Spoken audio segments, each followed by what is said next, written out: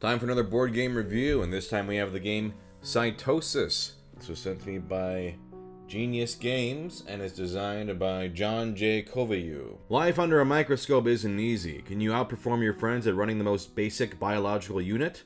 Cytosis, a cell biology game, transports players inside a human cell and puts them in control. In this scientifically accurate worker placement game, players take turns directing the cellular action, like placing workers on available organelles and collecting resources. Players then invest those resources detoxifying the cell and building enzymes, hormones, and hormone receptors, all of which score health points. The healthiest player at the end of the game wins. Let me show you how to play. So Cytosis is played in rounds, each of which is divided into 2 phases. In phase 1, you place flasks to collect resources and take actions, with the goal of completing these cell component cards, like these, and scoring health points. In phase 2, you refresh the board and an event card will be revealed. So, every round, whoever has the first player marker, which is this, gets to go first, and everyone takes turns placing their flasks. Each player takes a turn, and wherever they place their flask, they immediately do that action. If you ever decide you don't want to do any of the actions on the board, you can also exhaust your flask by tipping it over and collecting a single black RNA, yellow lipid, or ATP. These are resources you'll need for various tasks throughout the game. If a flask occupies a spot, no one else can take that spot for that round. So let's go through the different spots. The nucleus up here gives you black RNA cubes. 3 if you go here, 2 if you go here. If you place a token on the free ribosome spot, you can translate your black mRNA from your personal stock and collect red proteins instead. So, if I had 3 black cubes in my stock, I could change them to red. If you place a flask in the smooth ER with the lipid synthesis, you get that many yellow cubes, yellow lipids. 3 if I go here, 3 cubes. If I put my flask here, I can spend 2 ATPs and get 2 green carbohydrates. The mitochondria up here, if I place a flask here, I just get 3 ATP. Easy as that. If I put a flask here, I spend a green cube and collect 6 ATP. Sometimes event cards will add extra resources to spots. For example, the Nucleus boost can add an additional mRNA cube to the nucleus, meaning whoever goes to the nucleus first and uses it gets an extra cube. Some more actions you can do is purchasing these cell component cards. At the beginning of the game, you will start with some, but if you want more, you can place a flask on one of these spots. This one is free, 1 ATP, 2 ATP, 3 ATP. So if I go here and I want this card, I spend an ATP, and this card goes into my hand. Now let's go into completing those cell cards. If you look at a card like this, the Steroid Hormone, it gives you 6 points if you complete it. Now let's show you the exact steps on how to complete that. If I put a flask here, there are 2 things I can do. I can either do alcohol detoxification or steroid hormone synthesis. Alcohol detoxification is simple. If you have this card in your hand, you spend that many ATP, and then you just play it in front of you, and you get 1 health. Also, there's scoring for these at the end. I'll go into those later. Or if I have a steroid hormone card, and here it says smooth ER, then I can start the process of scoring this. What you do is you take one of your vesicle discs and put it here. Then you place a number of yellow cubes from your personal supply onto the disc. Since they're trying to complete this card, I would put 3 yellow. You can also do the same thing in the rough ER. If I have one of these cards in my hand, very similar process. You put a flask here, you put one of your transport vesicles here, but in this case, you would instead return a number of black RNA from your stock and put the same number of red proteins on the general supply. So if I had 3 black RNA, I can exchange them for 3 red and place them on that disc. The next step for either one of these discs is the Golgi Apparatus. If a pink player puts a flask here, then they can move one of their discs down here. Then place 1 green carbohydrate or 1 yellow lipid onto that disc. In this case, I need a green carbohydrate, so I place it from my personal supply onto the disc. The final step for scoring is to place a flask in the plasma membrane. That's when you move one of these from the Golgi apparatus through the plasma membrane and out of the cell. So it'll just be taken off the board.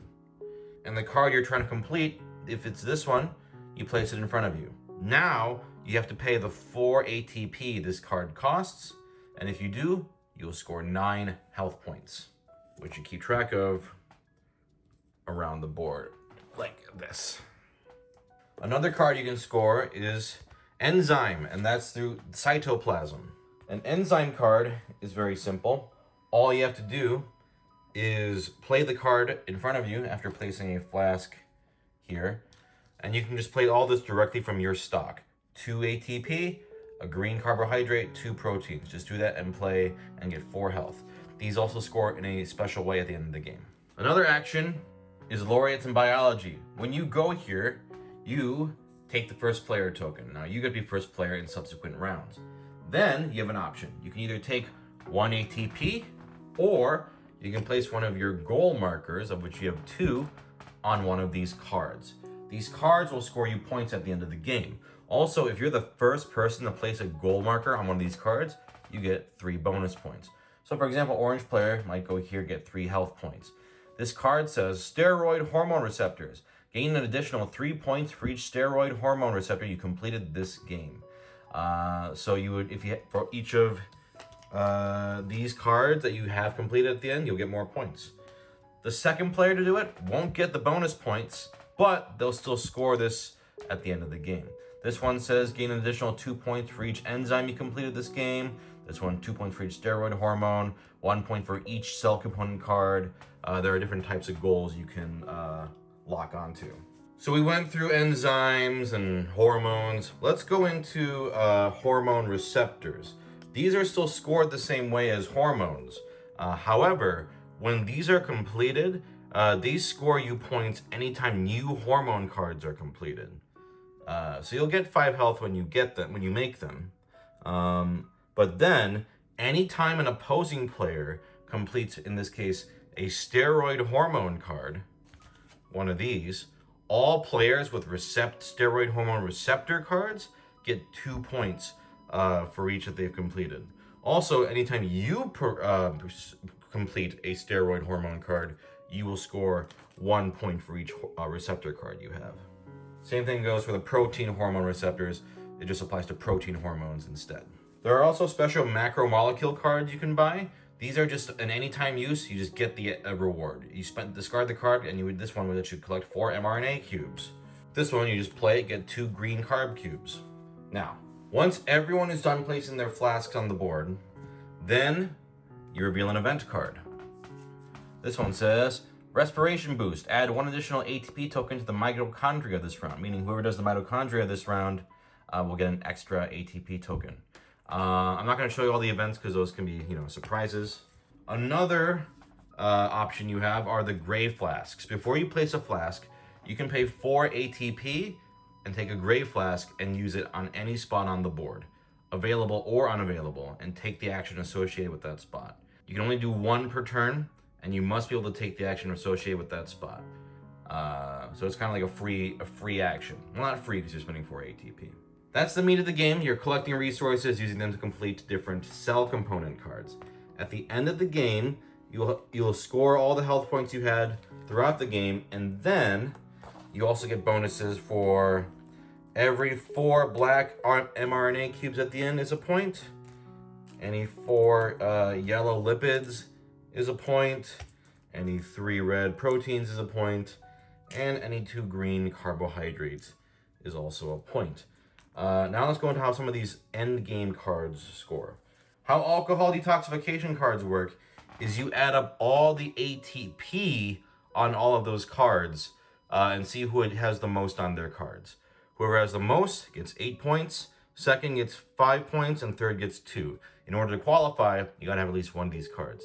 If there's ever a tie, whoever has the most completed cards wins. If there's still a tie, there are other tiebreakers as well. The enzymes, which I mentioned before, these you score for how many different colors you have. So for example, this enzyme is kinase, if that's how you say it. The more of these you collect, like this one is isomerase. the more of them you collect, the more points. 5 different enzymes gives you 14 points. 4 gives you 9, 3 gives you 5, and it shows you on the bottom here. But yeah, the more different enzymes you collect, the better. Then, like I said, you would score points for any gold cards you had and what they say. Then at the end of the game, whoever has the most total health points wins. If there's a tie, whoever has the most completed cell component cards.